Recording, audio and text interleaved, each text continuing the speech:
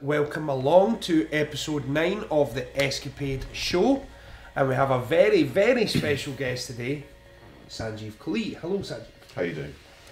Yes, great. Thank you. Fantastic. How are you? I'm grand, I'm good. I was going to say it's a pleasure to be here, but I'll reserve judgment because it feels slightly like a hostage situation. I feel you've just been telling me there wasn't a wall there before, and now you bricked it up. Yeah, Yes. it's been So- bricked up. You don't want to know what's behind Well, it. well, it might be me next. I don't know. I don't know. We'll get the podcast done first. Good, do it in that order, that because I'm in that no order. use as a corpse, getting nothing from me. So we've commandeered Sanjeev in today, who is famously known throughout Scotland and even England now as well. And since we've been on Netflix, Vietnam apparently. Yeah. Vietnam, so it's still game in Vietnam? Or- Apparently, it's I don't know what they call Big it there, hit. but apparently it's weird though. I mean, it's been on Netflix now, so we don't know the exact breakdown of numbers. But Ford, who to be fair is an inveterate liar, but he has said that he's received messages from Vietnam saying that it's making waves there. So I'll take that to the bank. Excellent. So I'm guessing, obviously, subtitles. I don't know. I'd like to think that they're learning the lingo. Okay. Well, Hopefully, I'd like to think as well. when I was growing up, because I grew up in Glasgow, and I had cousins in India, and my dad would insist, we went over for 3 big family holidays, and my dad insisted that we took stuff to India to give to my cousins, and he made us take our Bruins and Norwally annuals.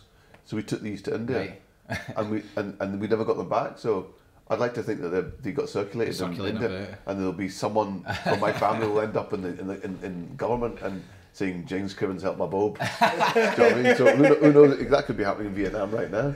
Wow! So you have touched loads of corners of the globe, and I mean, it's actually, it must be pretty crazy being involved in something like Still Game, because we were kind of talking, before it. It's like you've done so much other work, but it's one of those ones. It's just like people are crazy for Still Game. Well, it still surprises me pleasantly always the it's actually the demographic surprises me. You'll get 4-year-olds and 90-year-olds, men and women. Mm-hmm.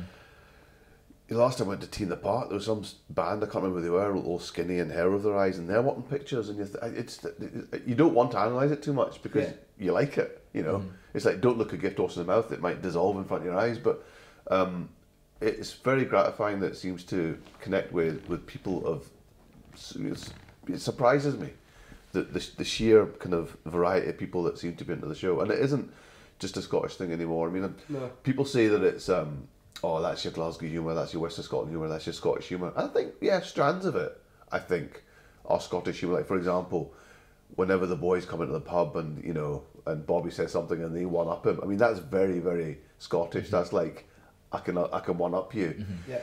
All the self-deprecating thing, that's a very Scottish trait. But then there's other stuff which is universal. Absolutely.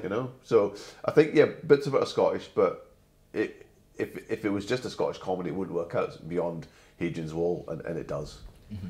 Well, I mean, it's the essence of the storytelling, Yes. really, isn't it? And those stories relate to anyone of any age, and I guess it's why it done so well. So, I guess it's probably a good way to kind of kick things off. How did you even get involved in it and get the part of Navid, who is definitely most people's favourite character in the show, or if not, there or thereabouts? Which is why I've nicked his look. Yeah. I used to write for Tune the Fat. I mean, basically, I'll take it back. You'll be old enough to remember Tune the Fat. Yeah, I right? love Tune the Fat, Absolutely yeah. loved it. Well, it actually started as a radio show on Radio Scotland. It was quite a different show back then, and I got drafted in to produce it. At that time, I was writing a bit of comedy, and I was still working in radio. That's where I started as a radio presenter. And so I got drafted in as a producer, and then it went to telly, and then I became a writer on the show. So I used to write The Lonely Shopkeeper, so I've always been obsessed with shops. I used to write the 2 guys, we called them the Dixon's Boys, the 2 guys that always try to sell guarantees. I wrote that Sports Socks 2 for Yeah, pound. yeah. I wrote that one, based on the guy that sold sports socks in Argyle Street in Glasgow. And at that time, I can't remember, we were maybe 4 or 5 series in, and Ford approached me and he said that we all stayed quite near each other, and there was a convenience store run by an Asian family, and he wanted to base a character on the guy that ran it, and Ford was going to play him. The thing is about Ford is he's brilliant at accents, and he can do a very good Glasgow Italian and a very good Glasgow Asian accent. And he said, "Do you think it'll be an issue?" you know, I mean, if a white guy played an Asian, I said, no, it's all about authenticity. If you get it right, and by the sounds of it, you are getting it right, then it's not a problem. If you need me to give you a steer, like culturally, just things here and there, then I'm happy to do that.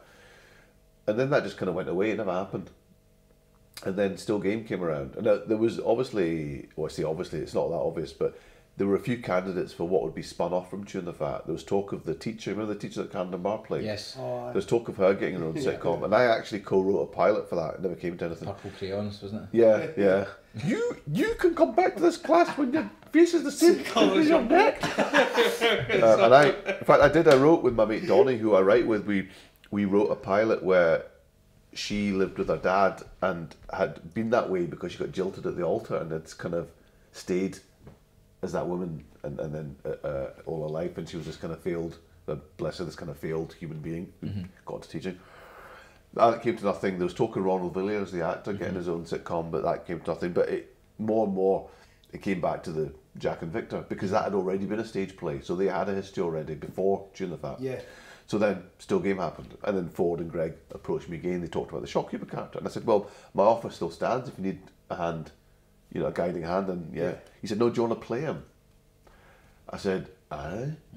And Greg had always liked it when I impersonated my dad. So I said, I still auditioned for it, but I basically kind of did my dad, but with a Governor accent. So because I mean, I grew up in Glasgow, and I went to Langside College, and that's in the south side of Glasgow, and it's quite a big Asian area. So I mean, I used to go to college at 8 and uni with these guys at 8, talk like this, and I knew a guy called Saeed at 8, and he looked like he was 12 years old at 8, and he used to say to me, Sanjeev at 8, see if anyone ever crosses me, I'll get cousins who'll break their legs. And he was always into stocks and shares. Strange guy, but I was fascinated. I used to love that. You know, where I grew up as well in Bishop Briggs, I was actually born in London, so I've got quite an Anglified, and I had a middle class upbringing as well, so I'm quite kind of gentle Glasgow, vaguely Anglified accent.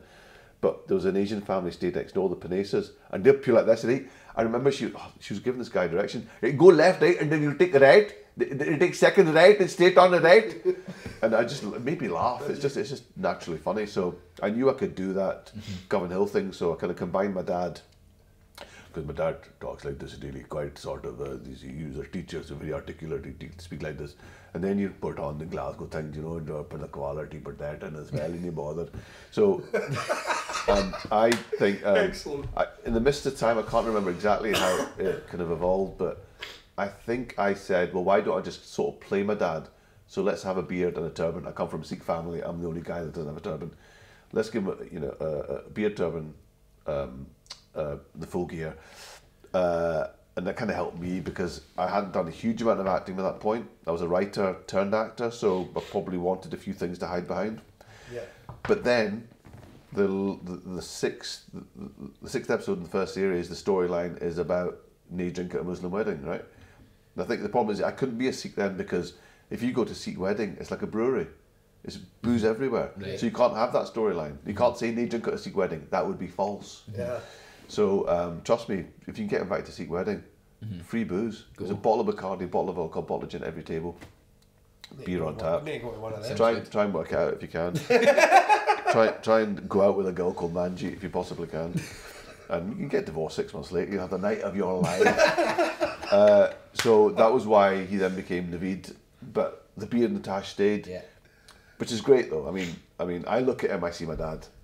I mean, there's certain things I do. Even there was the Story Maduri episode. Yeah. So I'm haggling with them to sell the Maduri, and I can't remember the exact. That's the other thing. People remember the dialogue better than I do. Yeah, definitely. And I know what that feels like because I obsess about other comedy. So it's so gratifying when people obsess about the thing you're in, because I do it with other people.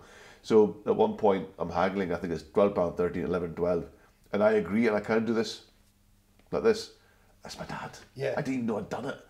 So that's kind of how I see Navid, and that's how that all started. It was from, I guess Ford must have hung on to that character and thought, oh, we could put him in this scheme. We've got the boys, we've got Isa, we've got... So the original Still Game stage play was Jack, Victor and Winston.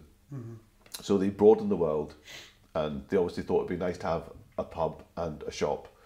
And I must admit, I was slightly nervous when the show was starting to go out, because I'm thinking, oh God, you know, they're going to think, oh God, an Asian at telly, he's a shopkeeper. Stereotype, right? But I actually think that it's worth celebrating, because it is a stereotype, because it's true. Yeah. And you have to analyse the reasons why so many Asian families run shops.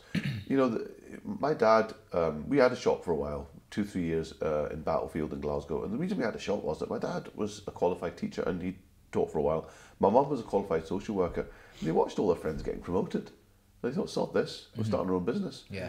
And, you know, my mum put the hours in. She'd go in 6 in the morning, leave 6 at night. And so I think it celebrates the fact that we have a work ethic, and that we, my mum did that to send us to private school. I mean, I've always said, if you want to see the kind of the immigrant experience in a nutshell, go to the gates of a private school and you see a shop van dropping off the kids. And that to me tells a story of parents that have worked their arses off to give their kids a better future. Absolutely. So I think, why not celebrate that, you know? Yeah. So I'm happy with it. Plus, running your own business is a really positive thing as well. You know, it's taking ownership of your own life. So exactly. And if you see that the return you get on a chocolate tool is like 0.1 pence, so you need to put the hours in. That speaks to me of a work ethic. So absolutely, and you know, when it comes down to it, you know, I mean, again, Navid was written as he's the rich guy in the scheme. He's the guy that's driving the Merc with probably a private number plate. So he's done all right. So it's something worth celebrating. Absolutely. No, definitely. Absolute favourite character of mine, to be honest.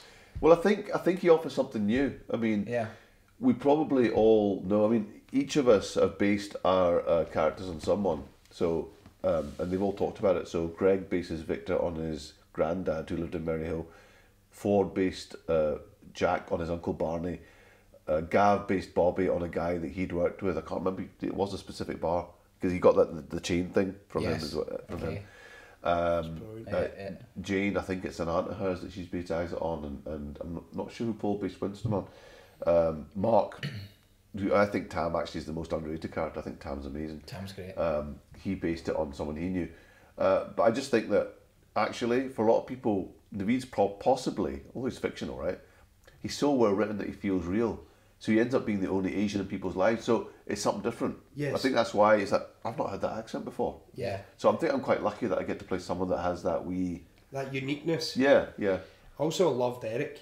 Oh, Eric's great. Because he genuinely was old. Yeah. And you know, his part was phenomenal throughout the series. He's a very interesting guy, Jimmy Martin, that plays Eric, because he's been in the acting game for a while, but he was a firefighter. You know, back in the day. There was actually an episode, and he says, I used to be in the fire brigade, I'm going to say something. I've seen something. And that's, and that was, bless him, Jimmy's a lovely guy, he tells a good story, and he'd tell all these stories about he was involved in a fire in Cheap Side Street in Glasgow where like, lots of people died and stuff, and back in those days when they didn't quite have the equipment they've got these days. So he had the life experience before he got into acting, and he's a good guy, but it was harder for him coming back after what was 8-9 years. I mean, we are a bit closer to our screen age now, but he was like beyond it. Yeah. He's in good shape though, so it was good. It was great that he could come back and do a turn. How did you find the live shows went? God, amazing. I mean, it was. So we'd finished Still Game 2007 or 8. Ford and Greg fell out. No more Still Game. And then I had a theory that it would come back. I've got this 10-year theory about bands mostly. Mm-hmm. That what happens is that usually with bands, like say for example Fleetwood Mac, you've got the bit where you're making no money but it's fun. Then you go up the slope and you hit that sweet spot where you're making enough money and it's still fun. Then you get there where you're making lots of money, it's not fun anymore. Too much pressure, too many demands on you. Then you're up here where you're in different jets now, you can't even speak to each other. And you're making I know this is happening with you guys, where you're making massive money, but your heart's not in it anymore, and there's too many pressures and outside influences. They split up, and then the way the human mind works is you remember the good stuff after a while. I call it Starsky and Hutch, my Starsky and Hutch theory, which is you guys are too young to remember Starsky and Hutch, but it used to be a teleseries before it was a film. And when I remember Starsky and Hutch, I remember the amazing title sequence. You sit and watch Starsky and Hutch, it's dull, but your brain remembers the good stuff. So I had a theory that it would come back. I never thought it would be a live show. I can still remember Greg saying to me, yeah, we're coming back and we're going to be at the Hydro. What? And I mean, they were pretty much drawing the map there, because as much as I mean, it did work in the end, but they'd no frame of reference for it, because the closest thing you could compare it to was Panto. Yeah. But Panto's never in front of more than 2,000-3,000 people. Narrative comedy hadn't been done on a stage that size, I don't think, ever. Sketch shows, yes, Monty Python were doing a sketch show, and that was difficult enough. Yeah. But to actually carry 11,000 people with a story for, over the course of 2.5 hours, I don't think that had been done before on a stage that size. So in a lot of ways, it was a journey into the unknown, and for me especially, because I'd never done stage before. Right. I mean, just the way that I got to this point in my career was I started as a radio presenter who got into comedy writing, who got into comedy acting, who got into acting. And I'd done 2 very, very, very short things on stage. I even shied out of doing stand-up. I mean, the only thing I really did in a live context, I do a bit of after dinner speaking, and that's it. Yeah. So I'm like, I don't know what's going on. But it worked in my favour, because all the rest of the cast they'd all done panto, they'd all done theatre, very experienced. I mean, Gav Mitchell has never stopped working all his professional life. But he was probably the most nervous, because he said, I know how the King's Theatre works. I know when you do a gag, the response you'll get. I know the dynamics of that. I know how to ride the laugh. I don't know what's going to happen in an 11,000 theatre. Yeah. I mean, well, for a start, will they laugh at all? Yeah. We're mic'd up, but do we play it out like we do in Panto? Also, we've got massive screens, so do we play it like a telly performance because we know we're going to get the big thing there? Yeah. Or do we still play it big? So they're having all these conversations, and I'm like Scooby-Doo. Let's just do it. Because I didn't have a frame of reference. It probably worked in my favour. Absolutely. But we didn't actually know until we did that first show, 2014, the day after the big vote. Because that was the weird thing as well, was that the way it happened. I mean, we sold out 21 shows. And I think there's a lot of reasons for that. It was a lot of planets aligning for that to happen, because obviously we were back after 8 years. Ford and Greg had publicly fallen out, and they were getting back together, so it was very much the Gary Barlow, Robbie Williams. Yeah, there was a lot of hype. Story, right? Yeah. But also, the Hydro was not long out of the packet. It was very much seen as Glasgow's venue, and still game as Glasgow's sitcom. Yeah. It was the day after the big vote. It was the year of the Commonwealth Games. I mean, it was just Glasgow's the place to be. So it was incredibly jammy. I mean, as much interest as there was in Still Game coming back, I think all those ingredients coming together added to it. And but we didn't know until that first show, the day after the big vote, how it would go, and we got a standing ovation, and we got standing ovations every night, to the point where I was expecting it at home, and frankly I wasn't getting it. But it was very gratifying, and we'd always known how popular, you know, you get people shouting from white vans and building sites, you know, about when you're going to knock those boys' heads together, when you're going to get back on the telly and all that. I always knew, you know, that the show was popular, but to have that volume of people in one arena is 21 times. 21 times. 2 Glastonburys. Did it get easier as the shows went on? So you done the first one was like extreme nerves, and then as you went through, this is actually getting easier. It does. I mean, that's how theatre works anyway, which was news to me. You know, like I said, not done it before, but it does get easier, and but then you start to expect stuff. I mean, thankfully we did get standing ovations every night, but we're all thinking, what if we don't get one? We're going to be pure scunnered. Yeah.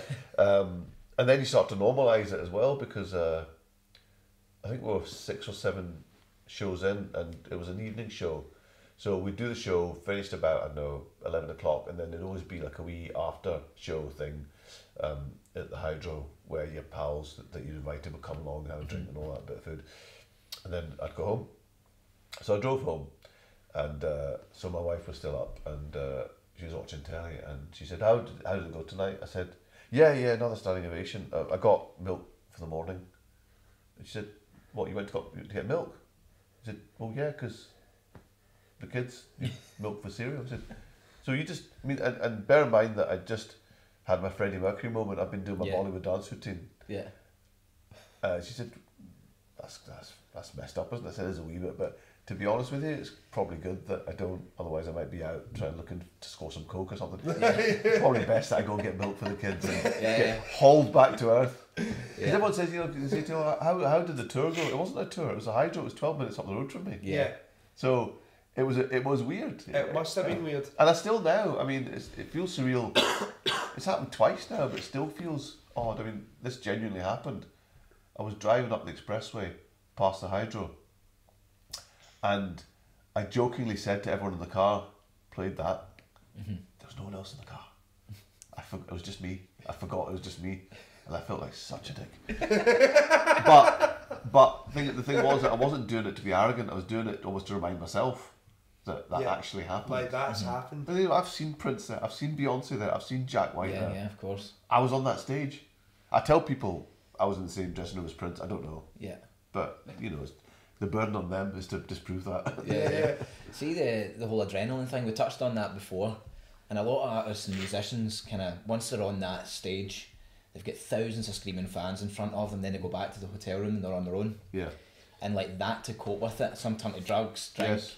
And if they're on their own sitting in their bed with the telly on, an hour before that they were like top of the world. That adrenaline rush is like a heavy drug. Do you know what I mean? It's totally weird. I mean, have you seen? How do you cope with it yourself? Well, the Glasgow mentality helps with that, right? Because this is the town will not let you.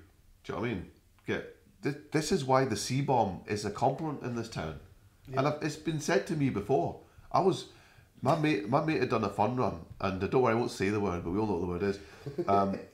My mate had done a fun run, and we'd gone to support her, and we were walking back from Glasgow Green. There was a refreshed couple, shall we say, at the bus stop, and she said, "There's that C-bomb off the telly," and he goes, "Aye, he's a funny C-bomb." So it's almost like, "Aye, we like you, but we could stab you." No, but it's I think it's a case of, "I will temper it." Don't get too big for your boots. I kind of dad. Yeah. And that really helps, I think, with this stuff. Genuinely, because I had a taste of that. I mean, as much as it was a sitcom on stage, I mean, it was like Freddie Mercury 21 times. I mean, I had a thing where, did you both see the show? I went to the show. I actually went. Well, so for anyone that doesn't know, there's this whole storyline where Isa's made mushroom soup. Mushroom, she's picked herself. So she has this psychedelic sequence at the end, and I get wheeled on in full Bollywood outfit with dancers on stairs. So what happens is that excellent. And the scene directly before that is that the big thing in the bar where they're doing the wedding, the vows on the iPad. So I've left that scene. I've got 30-second costume change, 2 people helping me. I get in the Bollywood outfit, and then I get wheeled out like this. So what it means is what I see, and I'm the only person in the world that gets this view, is 10,000 people going like that. What? Because they think, I know mushrooms, but this? So I'm getting that, and it sweeps across. So I'm seeing this.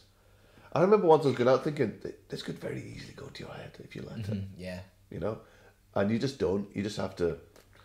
But then again, it's not like being in Aerosmith where you go backstage and there's people throwing drugs at you. You know what I mean? There's quite a large security guard giving you a can of Fanta. So aye. It's a different level. Aye. But it's a taste of it. It is a taste of it, and I mean, we all need validated. It doesn't matter. What's interesting as well is that I like all different kinds of comedy. I like, like we were talking about music before. People say I like music I like music that's good. What does that mean? But I do like broad comedy that's good. There's also a lot of broad comedy that's rubbish. I like really, really dark, obscure comedy. Some of that's rubbish as well. But I'm a big fan of like Chris Morris and that kind of thing, and the stuff that Amanda Nucci does, and the Mighty Bush and that sort of stuff, which you could describe as more obscure and culty. Yeah. And I guess I possibly thought that I would prefer to end up at that level. But what it worked out was that actually, do you know what? If people like what you do, they like what you do. Yeah. Whether it's broad, whether it's not. So to get that kind of validation, I think we all crave it, and we're all creators. I mean, I think it's not it's not about the adulation. It's about the fact that your work touched somebody. Yeah. Do you know what I mean? That's it. It's not about the celebrity or the fame. It's actually just about what got you there. If it helps someone, you know, if it takes, I mean, everyone relates it back to their own sort of journey, Their own you know, experience, yeah. whatever it is. But end of part one. Magic arm. Yes, Part the one. magic arm. The man with the magic arm. Yeah. We're not meant to say that, but you know, Finn's a great guy, so we're just going to put him in it anyway. Hey guys, so that's part one so far with Sanjeev Kohli. I've really been enjoying that. Escapade show number 9, where we get very interesting people on the show to talk about their careers and hopefully help you guys out with whatever you're doing. We'll be back for part 2 very soon.